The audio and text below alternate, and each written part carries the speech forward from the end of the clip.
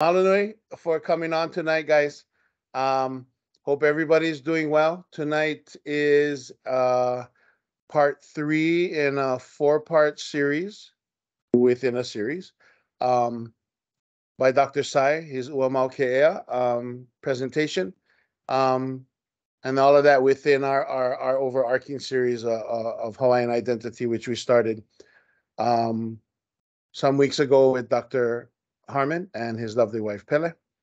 Um, so just a quick introduction to Dr. Sai, and then we're going to Pule, and then we'll turn it over to Keanu. Um, Keanu Sai holds a PhD in political science, specializing in Hawaiian constitutionalism and international relations, and is a founding member of the Hawaiian Society of Law and Politics. He served as lead agent for the Hawaiian Kingdom in arbitration proceedings before the Permanent Court of Arbitration at The Hague, Netherlands, from November 99 to February 01. He served as the agent in a complaint against the United States of America concerning the prolonged occupation of the Hawaiian Kingdom, filed with the United Nations Security Council on July 5th, 2001. Dr. Sai's articles on the status of the Hawaiian Kingdom as an independent state, the arbitration case and complaint filed with the United Nations Security Council has been published in the American Journal of International Law, Chinese Journal of International Law, and the And the Hawaiian Journal Hawaiian of Kingdom Law of and Law and Politics. Politics. Um, we are honored to have Dr. Sai on with us, the expert in the occupation, current occupation of the Hawaiian Islands, as you guys have been hearing about in his first two pieces, and that we're going to continue tonight. Before we give Dr. Sai the floor, I'd like to ask our kahu, Dr. Harmon, to open us in Pule.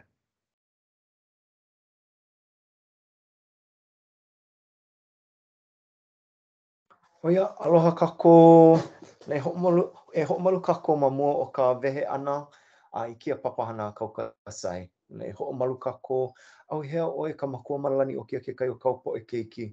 E mililani ane a oe, ho'onani ane a oe ka makua, ka mei hani nā mea pau, ma ka lani a me ka honua. Ne ka makua hali mai oe ko pepe au I ka mako leo pule o mako. Ka po'e ala kai o keia kia hui o kanaka po wawae, na ohana, na alapa. Me kia kane na oao o kauka sai e ho'oulu ana I kia ike maloko o mako. No le o oi pume mako e ka makua maloko o kia wā I ulu ae ko mako ike no kia mea o ke ano Hawaii, ka piko'u Hawaii. I ulu ae kia mea o ka haʻeheo no ka ʻaina. I ulu ae ka ike no ka hana na kupuna. Ka oi pume mako ma ka mako mauhana pou, nauno e kia I mai a mako, nauno e aloha mai a mako, nauno e alakaʻi mai a mako. E oki ho ka awale I nā mea maikaʻi ole, e malama mako I nā mea maikaʻi, nā mea nani. Le o ko mako hoʻomaikaʻi ana ia oi ka hoʻohui hou ana mai a mako no keia hui ana I kia po. O kia ka mako leo pule a oe, ma ka inoa kau keiki, hiwi wahe molele o Yesu Kristo. Amene. Amene. Mahalo nui ke koa. Dr. Sai, the floor is yours. Okay, mahalo, Brennan. Okay, like Brennan said, this is the third of a four-part series. And in the beginning, the first session was focusing on terminology and how important it is. And the second session was on how the Hawaiian Kingdom actually operated as a constitutional monarchy. And then this presentation is now getting into what happened in 1893, right? But a lot of people think that what happened in 1893 started with the U.S. Marines landing. In fact, it goes back. It goes back to what has been called the Bayonet Constitution of 1887. So I'm still going to continue that constitutional governance aspect, but it's going to move into the landing of the Marines and the eventual overthrow of the government. And what exactly is the current situation, using the correct terminology with our situation going on here, which is an American occupation that has gone on for 130 years. So with that, let me go to my PowerPoint. Share screen.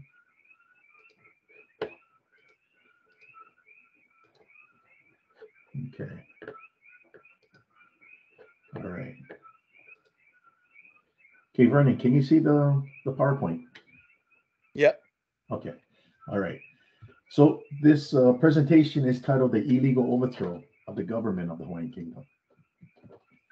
Now, in 1875, King Kalakaua negotiated a reciprocity treaty agreement, a trade agreement with the United States. Reciprocity comes from the word reciprocal. So it's going to mean that the trade is going to be reciprocated two ways. Certain products will enter the Hawaiian market duty-free, which means that there would be no tax placed on it as an import, and that certain products in Hawaii would enter the American market duty-free.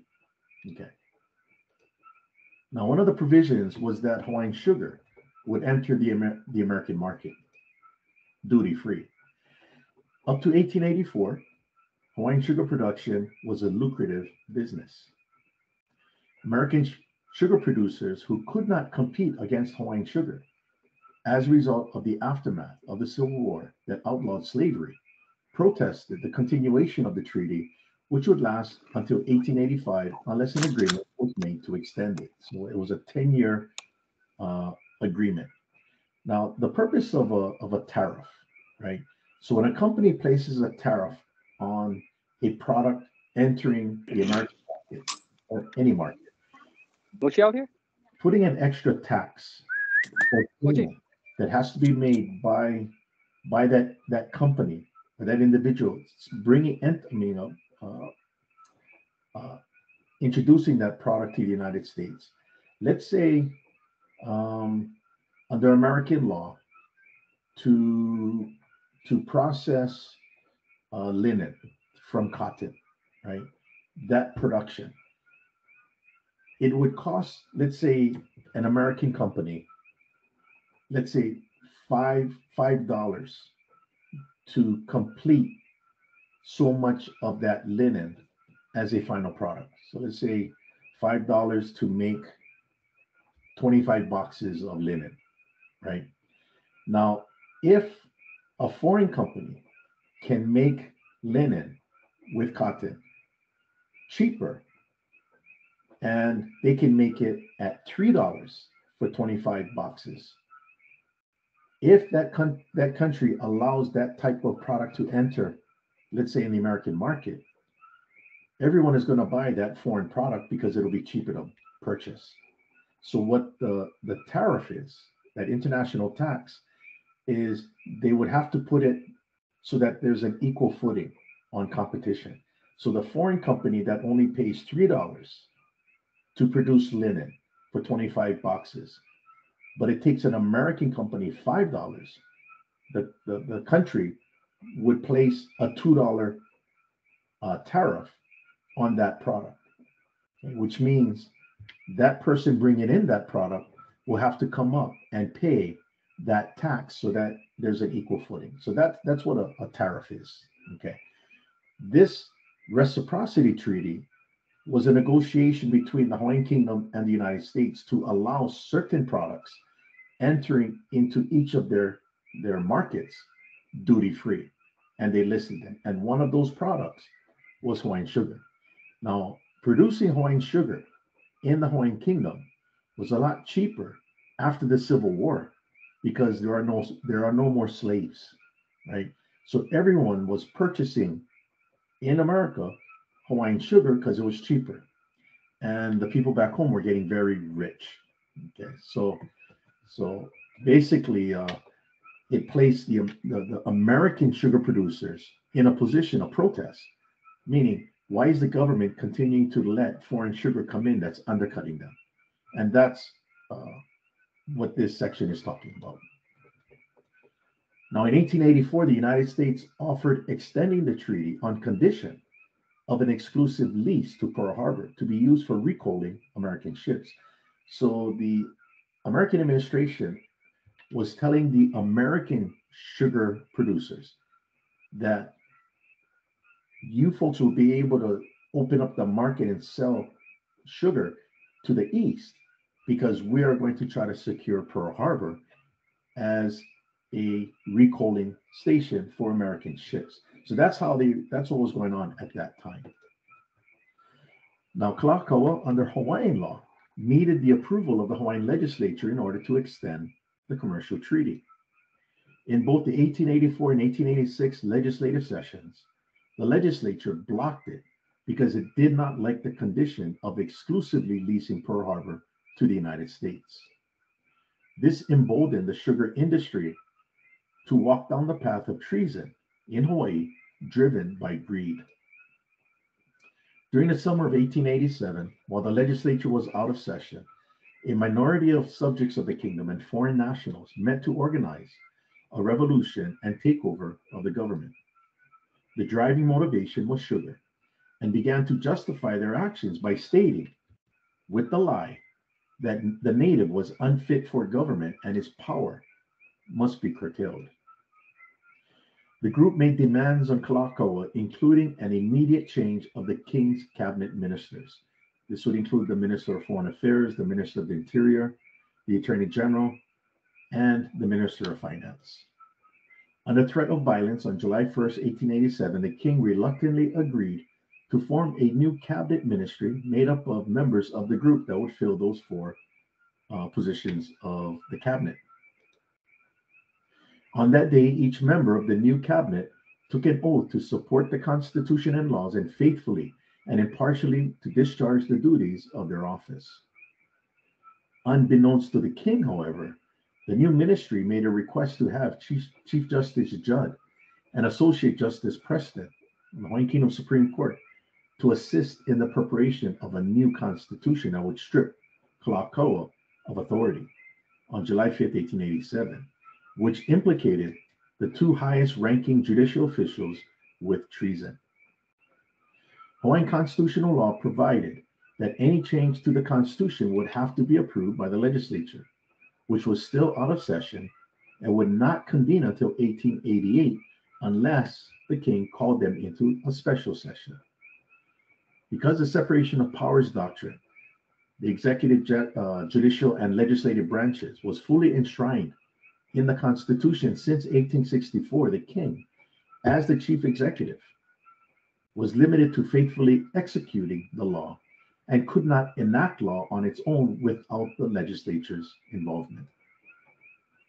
On July 5th, 1887, Chief Justice Albert F. Judd and Associate Justice Edward Preston joined the insurgents and assisted in drafting the Bayonet Constitution. By noon on July 5th, 1887, a so-called constitution was drafted by the insurgents and laid before the king. Unbeknownst to Kalakaua that the Supreme Court was involved, he asked Chief Justice Judd, who was present, for his opinion. And Judd stated to the king, "You must follow the advice of your responsible ministers." On October 20th, 1887, the Cabinet Council ratified and approved the Supplementary Convention of 1884, which would extend the Reciprocity Treaty. It would extend it to another 7 years and give the United States an exclusive lease to Pearl Harbor. This exclusive lease was also a violation of international law's most favored nation clause in the treaties with other countries and a source of growing tension with these other countries, in particular Great Britain. Charles Gulick, the former Minister of the Interior from 1883 to 1886, concluded that the ready acquiescence of the king to their demands seriously disconcerted the conspirators, as they had hoped that his refusal would have given them an excuse for deposing him and a show of resistance, a justification for assassinating him. Then everything would have been plain sailing for their own little oligarchy with the sham Republican Constitution. The so-called Bayonet Constitution, the so-called 1887 Constitution, came to be known as the Bayonet Constitution and was never submitted to the Legislative Assembly for approval. It was drafted by a select group of 20 individuals and effectively placed control of the legislature and the cabinet in the hands of individuals who held foreign allegiances. As such, and this is important, it is not a matter of Hawaiian law, but rather legally viewed as a situation of facts that are tied to the law of treason. So that's why you have the word bayonet in front of the Constitution. A bayonet means a knife that you fix at the tip of a rifle, right? So just that name alone reflects the illegality, but it's not considered a law because only the Legislative Assembly has that authority to change the Constitution.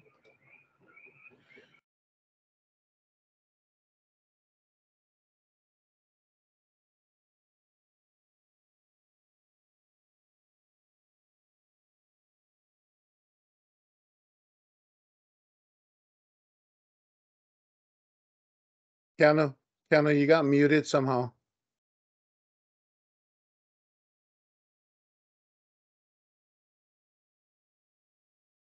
Shoot.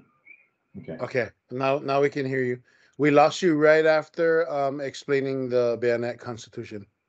Okay.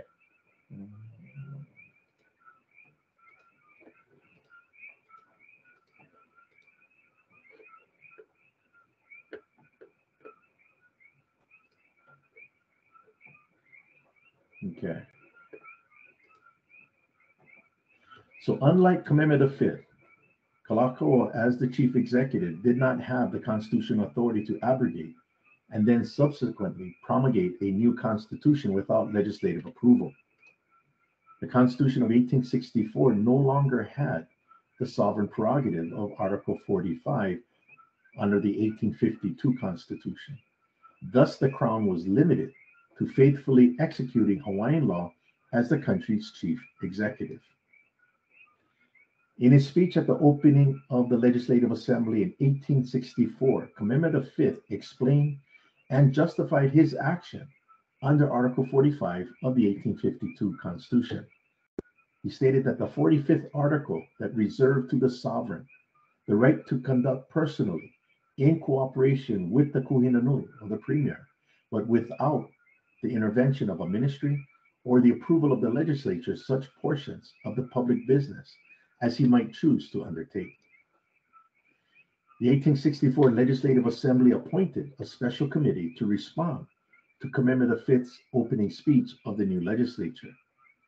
The committee recognized the constitutionality, the legality of Kamehameha V's action and stated, this prerogative converted into a right by the terms of the 1852 Constitution, Your Majesty has now parted with, both for yourself and successors, and this assembly thoroughly recognizes the sound judgment by which Your Majesty was actuated to the abandonment of a privilege, which at some future time might have been productive of untold evil to the nation. So what this Legislative Assembly stated in 1864, it was directly tied, in this case, to the actions taken in 1887. So the legality or the laws of the Hawaiian Kingdom would prevent any changes to the Constitution only by authority of the legislature and no longer the authority of a monarch, right? And that's important. So from a constitutional standpoint, the bayonet constitution is not a law, but a situation of fact, which is measured by the law of treason. Now in 1890, the Congress enacted the McKinley Tariff Act that provided that all foreign sugar, not just Hawaiian sugar, but all foreign sugar entering the American market would be duty-free. So now Hawaiian sugar has to compete against other foreign sugar as well as the American sugar producers. This forced the Hawaiian sugar to compete with foreign sugar in the American market. A seed was planted in the minds of the insurgents to find an opportunity to be annexed to the United States. On November 25th, 1890, King Kalakaua departed for San Francisco. On January 20th, 1891, the king died, and his body returned to Honolulu on the 29th. That same day, Lili'uokalani was sworn in as queen. President Harrison sent John Stevens to the Hawaiian Kingdom as the U.S. minister. In 1892, the Annexation Club was formed by the insurgents with the support of U.S. Minister Stevens. After the government was overthrown on January 17th, Stevens sent a dispatch to the State Department on February 1st. The Hawaiian pear is now fully ripe, and this is the golden hour for the United States to pluck it. When they overthrew the government, with the protection of U.S. Marines, everyone in government stayed in place except for the Queen and her cabinet and the head of the police force, Marshal Charles Wilson. The insurgents, Sanford Dole and them, replaced them in their offices, and they forced everyone to sign oaths of allegiance to the new regime, who were being protected by the U.S. Marines, right?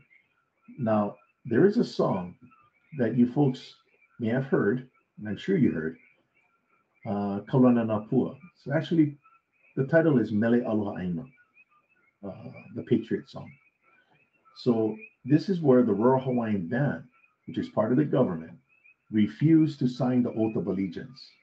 Okay, and as a result, they asked Mrs. Prendergast, a lady in waiting for Lili Okalani, to compose a song that would reflect their defiance. And that's the song Mele Aloha Aina, which we know today as Kaulana Napua, but many have not heard the English lyrics or the English translation of the lyrics. So this is a sample of the oath of allegiance that was signed. So in this case, this guy named William Larson, age 35, a native of Denmark, residing at Honolulu, and William Larson is a police officer in Honolulu. Do solemnly swear in the presence of Almighty God that I will support the provisional government of the Hawaiian Islands promulgated and proclaimed on the 17th day of January, 1893, not hereby renouncing, but expressly reserving all allegiance to any foreign country now owing by me. So that guy signed it, but the Royal Hawaiian Band refused. And this is the song.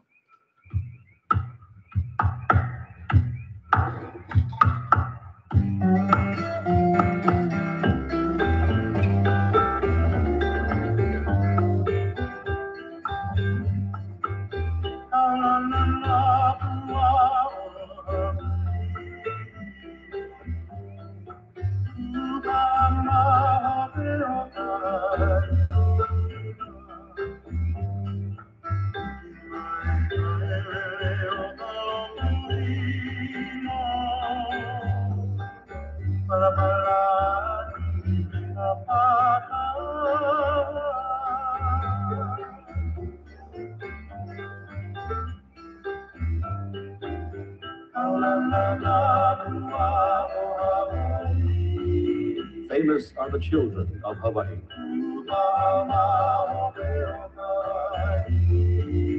Ever loyal to the land.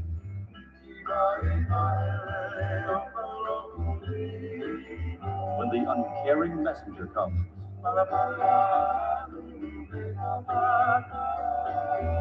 with his greedy document of extortion.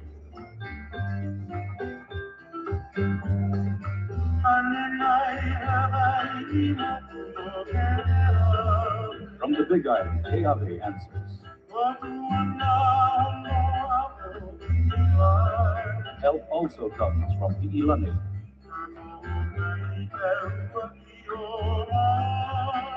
Mano's Kauai lends support.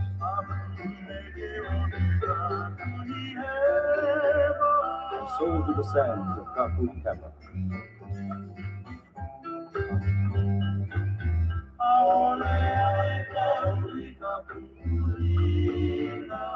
No one will write his name on the paper of the enemy.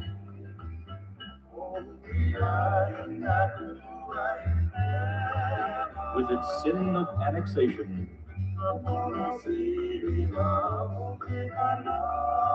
and the sale of native civil rights.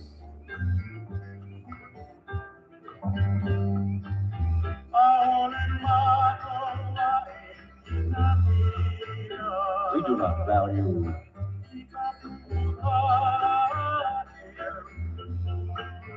The government's sums of money.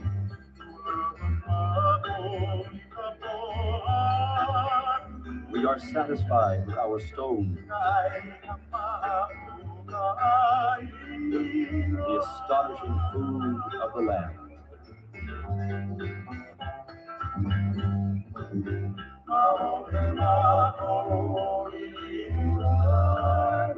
We back Liliulani, who has won the rights of the land. And now we tell the story again of the people who love their land.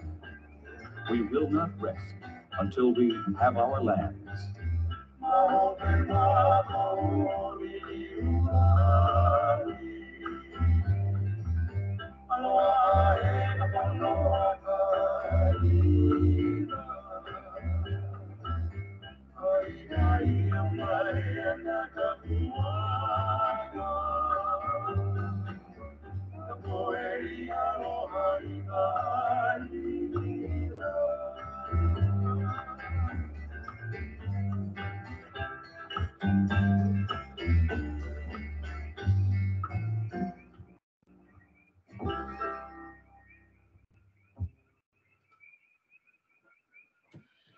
Now we're going to take a look at what happened from a legal standpoint. Okay, so Judge Greenwood from the International Court of Justice stated that traditional international law was based upon a rigid distinction between the state of peace and the state of war. Countries were either in a state of peace or state of war. There was no intermediate state. Acts of war, specifically acts of war, triggers a state of war. And a state of war includes belligerent occupation. And this is reflected in the 2 volumes of international law written by the renowned expert Lasse Oppenheim. Volume 1, Peace. Volume 2, War and Neutrality. So there are certain laws that apply during peace, and there are certain laws under international law that applies during war. By direction of Hawaii's Queen Liliuokalani, President Cleveland, in March of 1893, initiated the investigation of the overthrow of the Hawaiian government on January 17th. On December 18th, 1893, 11 months later, the president reported to the Congress his findings and conclusions of the investigation. He told the Congress that on the 16th day of January, 1893, between 4 and 5 o'clock in the afternoon, a detachment of Marines from the United States steamer Boston with 2 pieces of artillery landed at Honolulu. By the way, January 16th is a Monday. The men, upwards of 160 in all, were supplied with double cartridge belts filled with ammunition and with haversacks and canteens, and were accompanied by a hospital corps with stretchers and medical supplies. President Cleveland then concluded, this military demonstration upon the soil of Honolulu was of itself an act of war. The president making this statement to the Congress on record in the public eye, he accepted the fact that the Queen was correct, that the invasion was an act of war, triggering a state of war. According to Professor Greenwood, once in a state of war, the law of peace ceased to apply between the 2 states, and the relations with one another became subject to the laws of war, while the relations with other states not party to the conflict became governed by neutrality. And Professor Venturini says if an armed conflict occurs, the law of armed conflict must be applied from the beginning until the end, when the law of peace resumes in full effect, which will be under a treaty. So here's Queen Liliuokalani's conditional surrender to the United States. She stated, I, Liliuokalani, by the grace of God, and under the Constitution of the Hawaiian Kingdom, Queen, do hereby solemnly protest against any and all acts done against myself and the constitutional government of the Hawaiian Kingdom by certain persons claiming to have established a provisional government of and for this kingdom.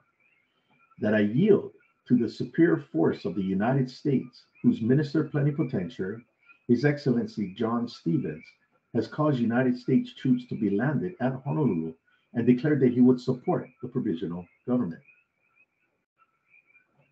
She then concluded, now to avoid any collision of armed forces and perhaps the loss of life, I do this under protest and imperiled by said force yield my authority until such time as the government of the United States shall, upon the facts being presented to it, undo the action of its representatives and reinstate me in the authority which I claim as the constitutional sovereign of the Hawaiian Islands.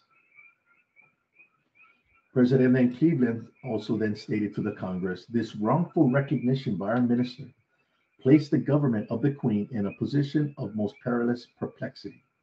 On the one hand, she had the possession of the palace, of the barracks, and of the police station, and had at her command at least 500 fully armed men and several pieces of artillery. Indeed, the whole military force of her kingdom was on her side and at her disposal. In this state of things, if the Queen could have dealt with the insurgents alone, her course would have been plain and the result unmistakable. But President Cleveland then told the Congress, but the United States had allied itself with her enemies, had recognized them as the true government of Hawaii, and had put her and her adherents in the position of opposition against lawful authority. She knew that she could not withstand the power of the United States, but she believed that she might safely trust to its justice. President Cleveland also concluded that the provisional government owes its existence to an armed invasion by the United States. And then he concluded, by an act of war, the government of a friendly and confiding people has been overthrown. Now, international law requires a treaty of peace in order to transform the state of war to a state of peace. But there is no such treaty of peace. Under international law, the military overthrow of a country's government does not equate to an overthrow of the country called a state. According to Professor Brownlee, after the defeat of Nazi Germany in the Second World War, the four major Allied powers assumed supreme power in Germany in 1945. The legal competence of the German state, its independence and sovereignty, did not, however, disappear. What occurred is akin to legal representation or agency of necessity. The German state continued to exist, and indeed the legal basis of the occupation depended on its existence. So in the case of Hawaii, the Hawaiian Kingdom state was recognized in 1843, November 28th. And that sovereign state, its authority was exercised by a constitutional government, a constitutional monarchy. That government was illegally overthrown by the United States, acknowledged by President Cleveland, but the overthrow of the Hawaiian Kingdom government did not mean the Hawaiian Kingdom ceased to exist as a state. It would continue to exist despite not having a government. So customary international law in 1893 obligated the United States as the occupying state to administer the laws of the Hawaiian Kingdom and not the laws of the United States when they are in effective control of the territory. This obligation is now codified under Article 43 of the 1907 Hague Regulations and Article 64 of the 1949 Fourth Geneva Convention. Now, in 1824, the U.S. Supreme Court in American Insurance Company versus Cantor stated that the holding of conquered territory is mere military occupation, and its fate shall be determined at the Treaty of Peace. If it be ceded by the treaty, the acquisition is confirmed, and the ceded territory becomes a part of the nation to which it is annexed. So before you can claim to have annexed territory from a foreign country under the laws of war, you have to have a treaty of peace. Without a treaty of peace, you can't annex anything. Then annexation becomes more of a unilateral act of one country just saying, I got you, not annexed territory as a result of a treaty that ceded that territory. Again, terminology. The U.S. did not administer Hawaiian Kingdom law and instead unilaterally annexed the Hawaiian Islands in 1898 during the Spanish-American War. The Congress claimed that the annexation by a congressional act was a military necessity in order to fight the Spanish in Guam and the Philippines. There is no peace treaty between the Hawaiian Kingdom and the United States.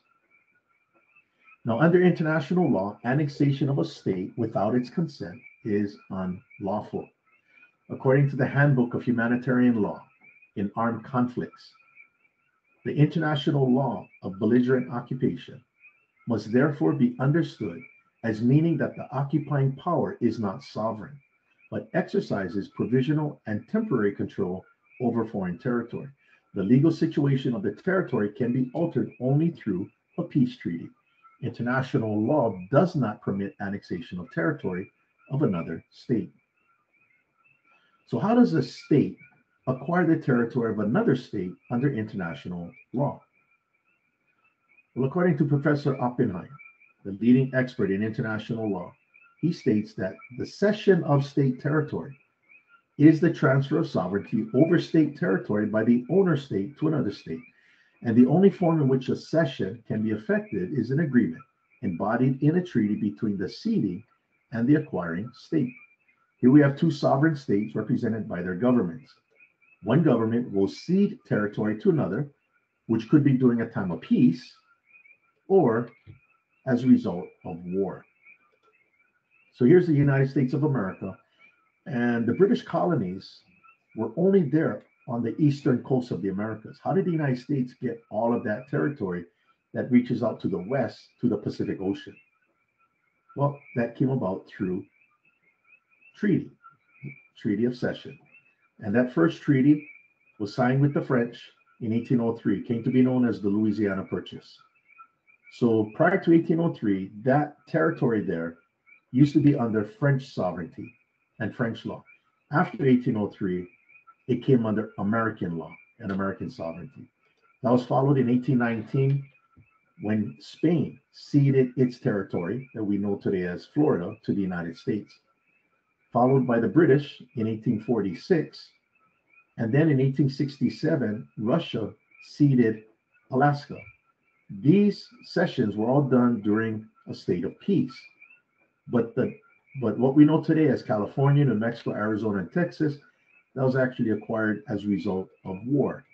And that was the 1848 Treaty of Guadalupe Hidalgo that ended the Mexican-American War, transferring Mexican territory, northern Mexican territory, to the United States. So what is the authority of Hawaii cession? How did the Hawaiian Kingdom become a part of the United States?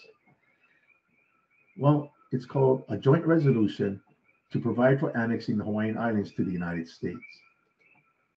This resolution, agreed upon by the House and Senate and signed into law on July 7, 1898 by President McKinley, is an American law. It's called a municipal law, enacted by the Congress.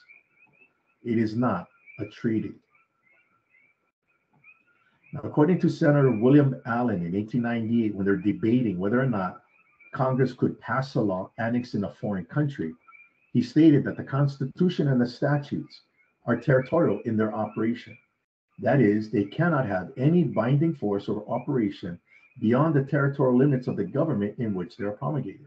In other words, the Constitution and statutes cannot reach across the territorial boundaries of the United States into the territorial domain of another government and affect that government or persons or property.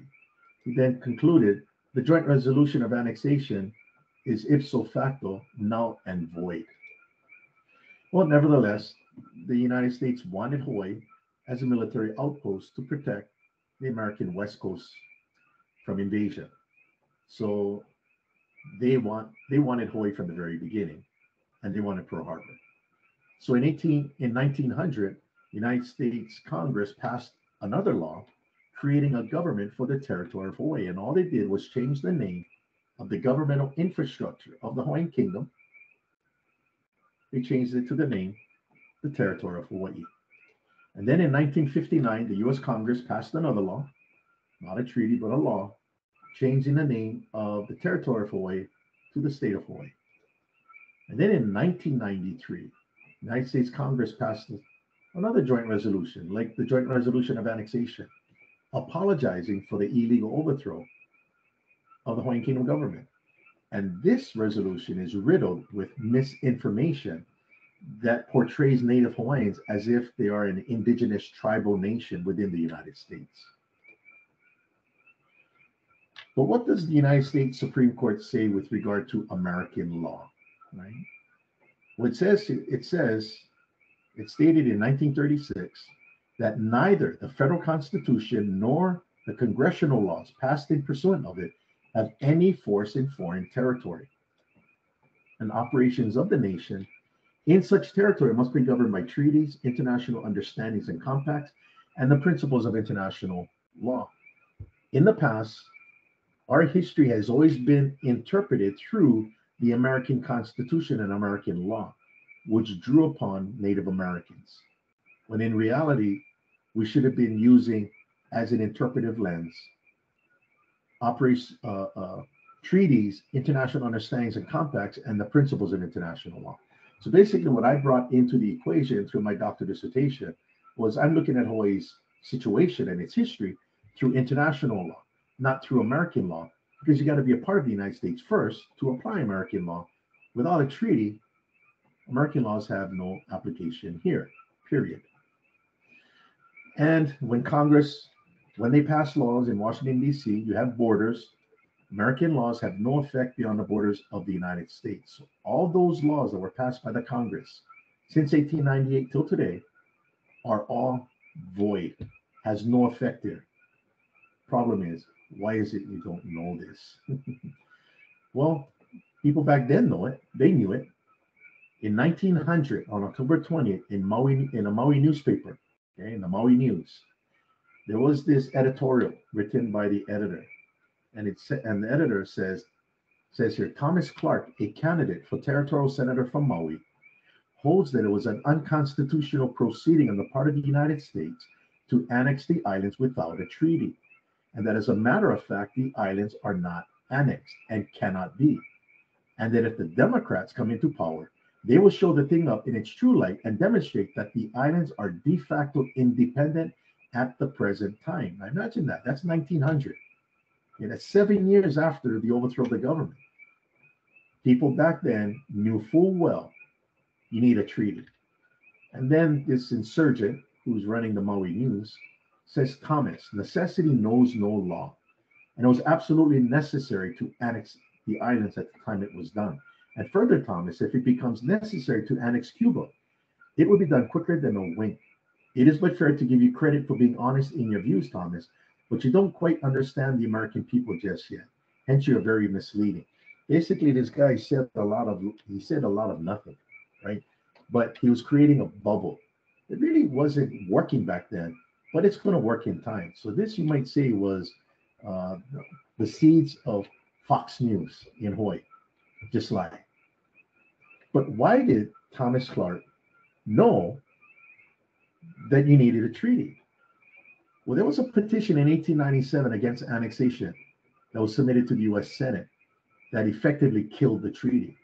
And here you got on this page, which is in Wailuku, Maui, you got Thomas Clark, age 42, and you see next to his name, Hawaiian subject. He knew. Also in 1988, the U.S. Department of Justice's Office of Legal Counsel questioned Hawaii's annexation. The Office of Legal Counsel cited constitutional scholar Professor Willoughby, who stated in this legal opinion in 1988 that the constitutionality of the annexation of Hawaii by a simple legislative act was strenuously contested at the time, both in Congress and by the press. He goes on to state that the right to annex by treaty was not denied, but it was denied that this might be done by a simple legislative act. Only by means of treaties, it was asserted, can the relations between states be governed. For a legislative act is necessary without extraterritorial force, confined in its operation to the territory of the state whose legislature enacted it. The Office of Legal Counsel concluded, it is therefore unclear which constitutional power of Congress exercised when it acquired Hawaii by joint resolution. Accordingly, it is doubtful that the acquisition of Hawaii can serve as an appropriate precedent for a congressional assertion of sovereignty over an extended territorial sea. So the web of lies is starting to unravel. Now, why is it that we don't know this stuff? Know this? Well, implementing denationalization. Here's a statement made by Samuel Damon, one of the insurgents. He's a traitor. But at that time, he was also a trustee of the Kamehameha schools. On the record, he stated, in 1895, he said, if we are ever to have peace and annexation, the first thing to do is to obliterate the past.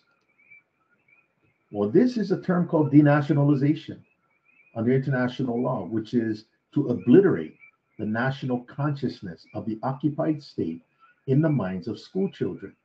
They won't be able to change the minds of the adults like Thomas Clark that he's an American, but they can implement a policy of denationalization in the schools once they get full control with the support of the United States through annexation. Now, in 1919, denationalization was listed as a war crime called attempts to denationalize the inhabitants of occupied territory. Stemming from Italy's occupation of Yugoslavia in the Second World War, Yugoslav Charge 1434 stated, apart from killing, deporting, and interning innocent persons, the Italians started a policy on a vast scale of denationalization. As part of such policy, they started a system of re-education of Yugoslav children. This re-education consisted of forbidding children to use the Serbo-Croat language, to sing Yugoslav songs, and forcing them to salute in a fascist way. Also, in the Nuremberg trials, this is the indictment against Nazis that were put on trial in Nuremberg, Germany. Count 3, war crimes. Germanization of occupied territories. It says here, in certain occupied territories purportedly annexed to Germany, the defendants methodically and pursuant to plan endeavored to assimilate those territories politically, culturally, socially, and economically into the German Reich. The defendants endeavored to obliterate the former national character of these territories. In pursuance of these plans and endeavors, the defendants, Nazis, forcibly deported inhabitants who were predominantly non-German and introduced thousands of German colonists. This plan included economic domination, physical conquest, installation of puppet governments, purported de jure or lawful annexation, and enforced conscription or drafting into the German armed forces. This was carried out in most of the occupied countries, including Norway, France, Luxembourg, Soviet Union, Denmark, Belgium, and Holland. In the case of Luxembourg, Luxembourg did not resist the German invasion by the Nazis, but it was still in a state of war. That's exactly what happened here in Hawaii. So in 1906, a pamphlet titled Program for Patriotic Exercises in the Public Schools was published by the government of the territory of Hawaii to be implemented in the schools across Hawaii. The theme of the program was to indoctrinate the children of the Hawaiian Islands to be American and to speak English, and all they're going to be taught is American history. Well, Harper's Weekly magazine in 1907 published an article on this brainwashing that had taken place in the Hawaiian Kingdom. And this reporter visited 3 schools: Ka'iolani Public School, which is grade 1 through 8, Ka'ahumanu Public School, grade 1 through 8, and Honolulu High School, whose name would be changed later that year in 1907 to President William McKinley High School. So this is my tutu's generation, my grandparents' generation, on both my mom and dad's side. At the command of the principal, these children at Ka'iolani Public School, 614 of them, I believe, at the command of the principal, they yell in unison, "We give our hearts, our heads and our hearts to God and our country. One country, one language, one flag." This scene shows a salute to the American flag, which flies in the grounds of the Ka'iolani Public School, which has many Japanese pupils. The drill is constantly held as a means of inculcating patriotism in the hearts of the children. The term inculcate is to brainwash through repetition. Now, within 2 generations, the national consciousness of the Hawaiian Kingdom was obliterated and replaced through Americanization. Interfered with methods of education. Americanization compelled education in the English language, only taught American and not Hawaiian Kingdom history, migrated thousands of American citizens to the Hawaiian Islands, drafted Hawaiian subjects for US wars, imposed American laws, and also imposed American and administrative and judicial systems, as well as American financial and economic administration. Example, cost of living here. And then we have a propaganda of a treaty of cession. They knew they needed a treaty, but this is going to be part of the denationalization. Here's a book published in 1899 called Hawaiian America, written by Caspar Whitney, and it was dedicated to Sanford Dole and Lauren Thurston. Right? In this book, he writes, President McKinley, June 16, 1897, signed another annexation treaty, which was submitted to the Senate and ratified July 6, 1898, after Admiral Dewey's victory at Manila Bay had made ratification imperative. The problem is, the treaty wasn't ratified. It's called a joint resolution of annexation, so that's not true. Another propaganda, 1901, publication by the United States Department of State. In it, it says, a treaty was negotiated by Secretary Foster, agreed upon by both parties, and sent to the Senate by President Harrison on February 14, 1893. That is true. That's the provisional government. But the treaty was withdrawn by President Cleveland. President McKinley, Cleveland's successor, revived the question, and a treaty was ratified by both parties and annexation consummated September 16, 1898, which effected the absorption of the Sandwich Islands into the domain of the United States. That's not true, but more importantly, I don't even know what happened on September 16, 1898. That's just a made-up date. Nevertheless, it's not true. No treaty. And here, another propaganda. In the United States Supreme Court, a decision that came before them in Lowry versus Hawaii. It says here that the United States was a necessary party to the property described in the petition, having been transferred and ceded to the United States by the Treaty of Annexation on July 7, 1898. Another example of what is not true. It's a joint resolution, not a treaty. And propaganda, again, this is a statue of William McKinley at President William McKinley High School. And in his right hand, he is holding a document. And this was dedicated, this statue was dedicated, I believe, in 1911. And that document he's holding in his right hand is supposed to be the document of annexation. So let's see what it says. Let me highlight it. What is engraved there. Treaty of Annexation. Notice they didn't say joint resolution of annexation, because you can't annex anything with a joint resolution. Not true.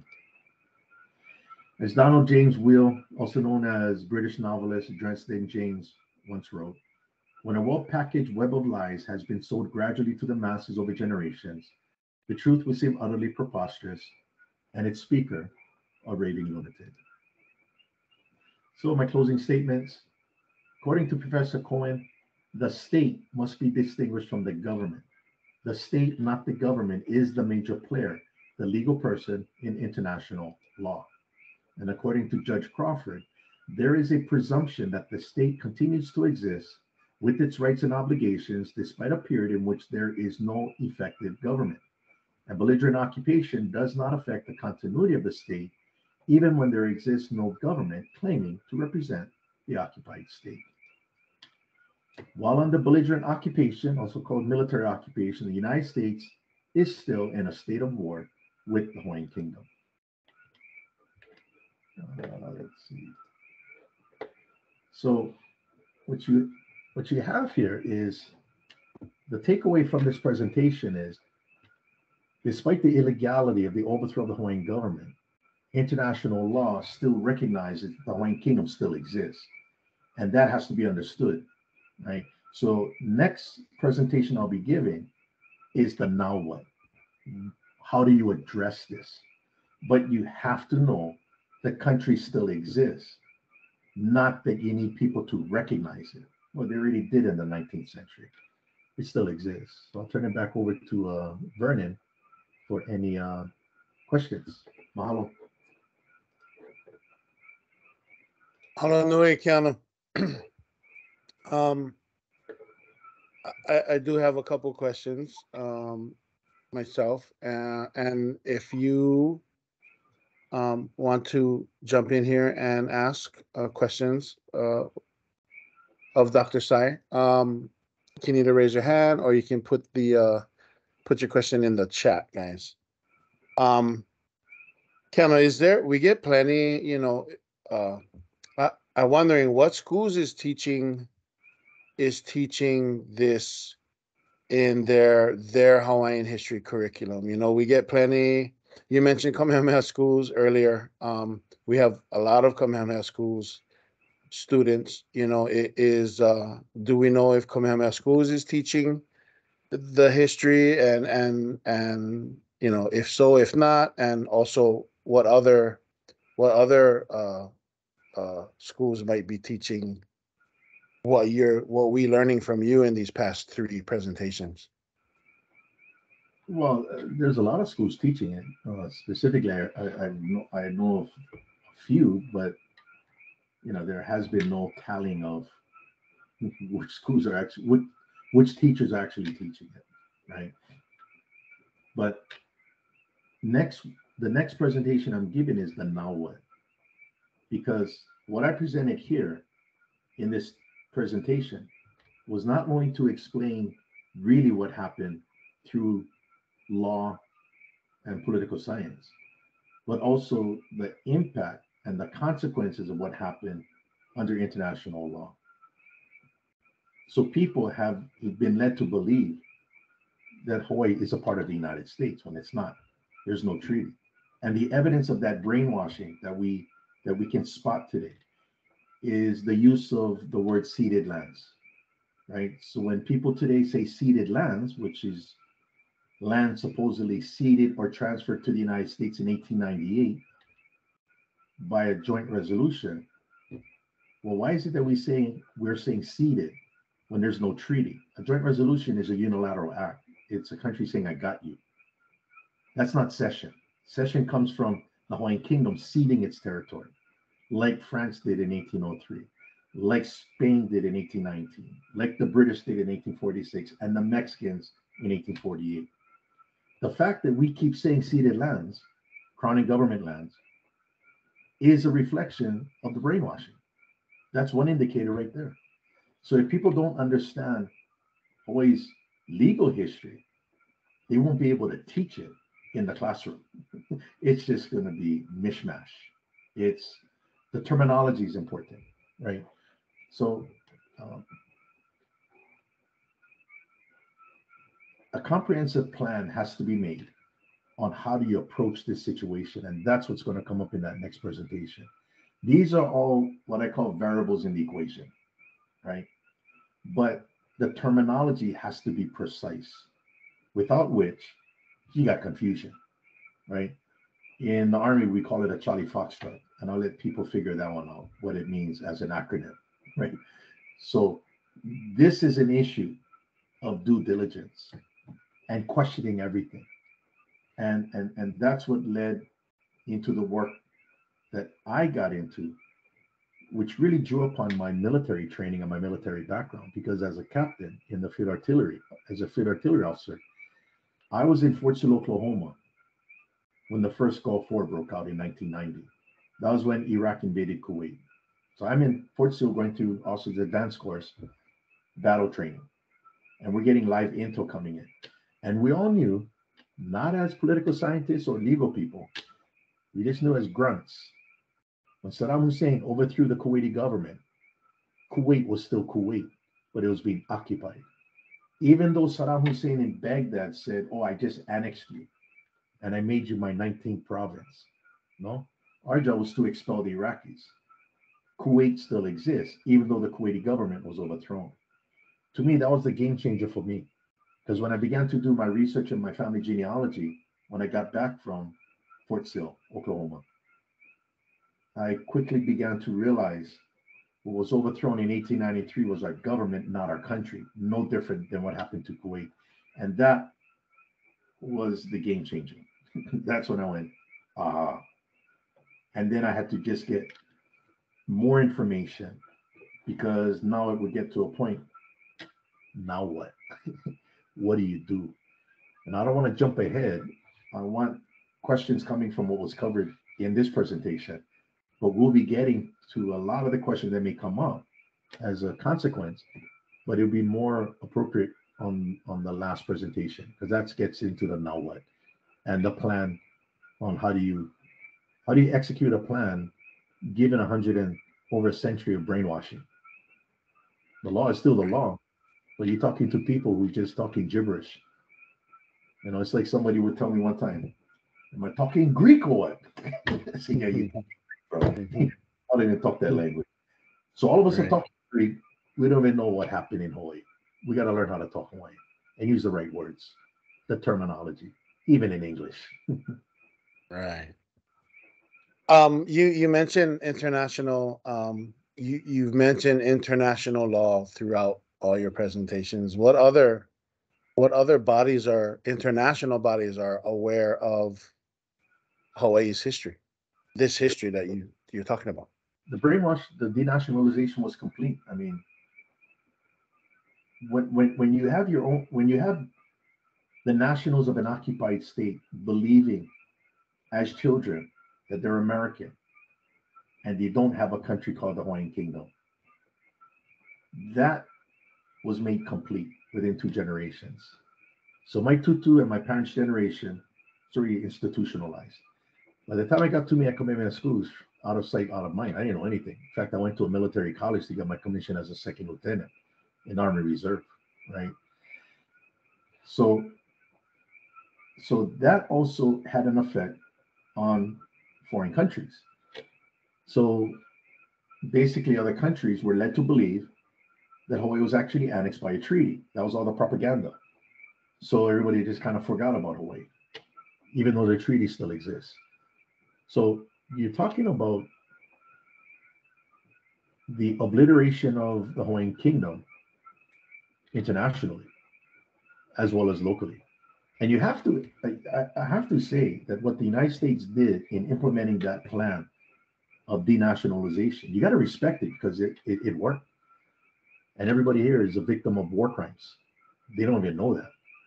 So when you know that you have to respect it, not agree with it, you got to respect it, then you know how to engage it, right? So it's like when I played football, we used to play against St. Louis. St. Louis used to run the option all the time. You got to respect St. Louis running the option, or you can't even have a defense against the option, right? And what I had to put into play was how am I going to engage these facts that have been so complete? You cannot just disregard it.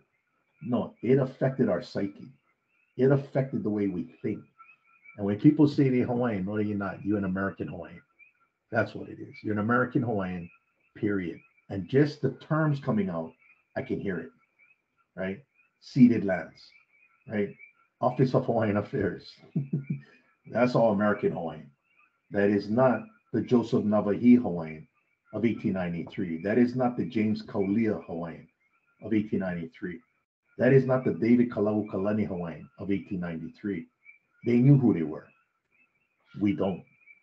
When we accept the fact that we don't know who we are, then you can learn something. When you still think you know everything, hard to be taught new information. Wow. Yeah.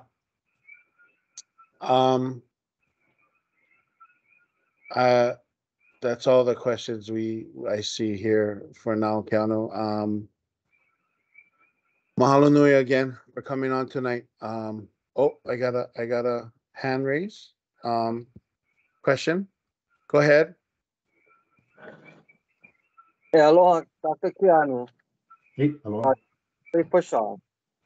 Uh, this is the first time I tied into this meeting, and I really appreciate the information that you've provided. It's opened my mind uh, to what had happened. And I am a graduate of commitment schools. I don't remember my Hawaiian history being taught on that level between annexation and the term that you use. Session. But, Session. yeah. Session. Yeah.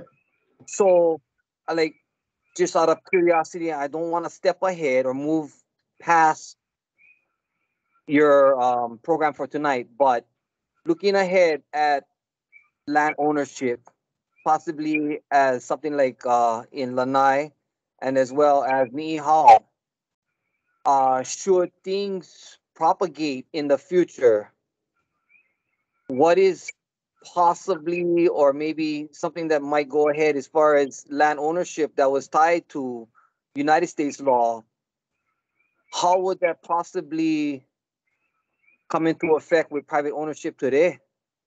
Okay, good question. And that ties to exactly what I covered, right? So I can definitely answer that question. So private ownership in Hawaii goes back to 1845, where raw patents and land commission awards were issued. Okay, so private ownership was established in 1845, and the Bureau of Conveyances was established to record deeds, warranty deeds, where property are being transferred or conveyed to somebody else, grantor, grantee, right? Now, under Hawaiian law, a person who acquires, let's say, a raw patent in 1853 in fee simple, let's say 5 acres in Wailuku, that person can convey by deed a portion of the 5 acres to somebody else, whether somebody who might purchase it or maybe convey it to one of their children, right? Now, when you write up a deed, it's no different than today. You write up a deed that a grantor conveys, and there's a template for it, but you have to get it notarized. In the Hawaiian Kingdom, notaries were Hawaiian subjects, and the function of a notary is to make sure that the person conveying the property is doing it of his own free will. He's not being coerced. He's not drunk, right? He is of sound mind and body. Because if the guy was drunk, that notary would not notarize, because that's the function of a notary. That person would acknowledge the transfer as being legit. Once you get the notary and the seal, then you can record it in the Bureau of Conveyances. That Bureau of Conveyances still exists today.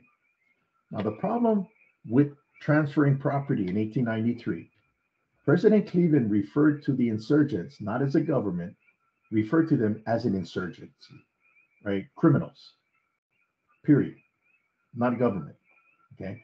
And in saying that the provisional government owes its existence to an armed invasion by the United States does not make them lawful. So then the point here is, as a consequence of Hawaiian law,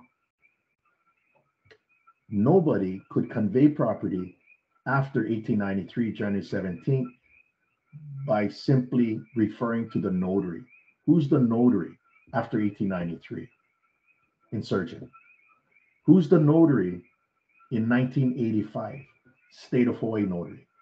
Well, the state of Hawaii notary authority comes from the 1959 Statehood Act passed by Congress, which is limited to American territory. You got to be a part of the United States in order for the congressional acts to apply. So basically, all title, everything, anything that people think they own that they acquired after 1893, they never acquired it, is void. But the interesting thing there is people who have a mortgage actually purchase title insurance in case there's a problem like that. Because when you go to escrow, because you borrowed money from a bank, the bank won't loan you the money to purchase that property unless you bought title insurance in the amount of the money you borrow from the bank. And that's why they require you to go to escrow. And the title company is supposed to do a title search of that property. Now, how far back do they go? Title guarantees say they go back 1845. No, they don't. They go back like 3 conveyances. And then they read a report saying, oh, title's valid.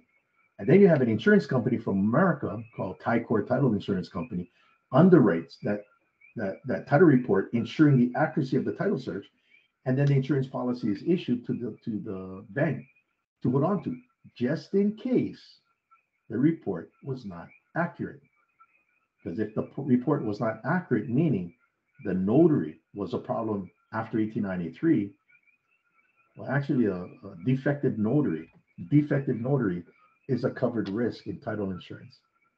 So that means that according to the contract, the insurance company pays off the loan. And then you got to go figure out how to fix your title. So you have all these consequences from the legality. And I'll be kind of covering a lot of those things today on how do you fix the problem. Because the ultimate point here and why I get involved and why I got involved, I didn't get involved to waste my time. And I started this way back when, and my job is to fix the problem. I remember my tutu always told me, when you start something, don't be kapulu, right? If you're not going to do it all the way, don't do it. And I kind of remember that, but then that's also reinforced by my officer training as a field artillery officer, battle planning. So you can never come up with a battle plan until you get your intel right. And that's important. So what we're going to here is intel, not necessarily coming up with a plan yet. But I'm going to show you what the plan was that we came up with in 1997 and where we've come till today. Did that answer your question, Larry? Yes, that did. Thank you very much. You accepting job applications? Teach at UH because this thing's got to be institutionalized, not politicized. But it's really awakening everybody's national consciousness. But how do you fix the problem without blowing this place up economically, politically? See, that is the ultimate objective of what not to do. So I don't have to prove, and I don't have to prove everybody does not own land to prove a point and throw this place into chaos.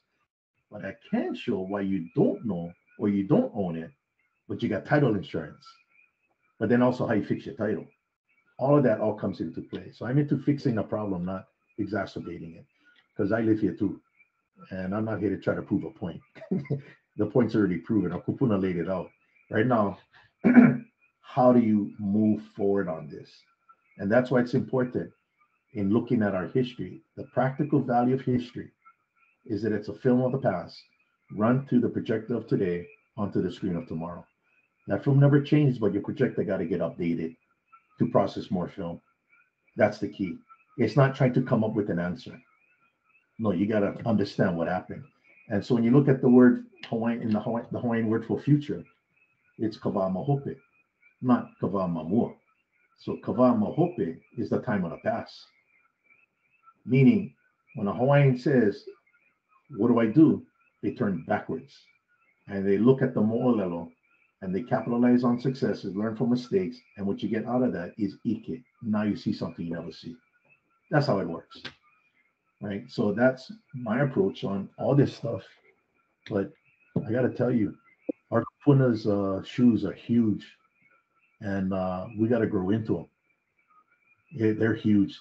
It's unbelievable, you know. But it makes me proud, but it also shows how little we know today. We got to measure up to that. And that is how we have to approach this. So very, very Kuleana oriented.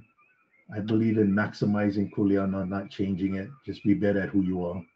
And I got to be better at who I am because I got my own Kuleana. Right? You never stay still. You got to keep learning. You know, that's the key. Okay, Larry? Hey, Dr. Keanu. Right on. Keanu. Anyone else questions tonight?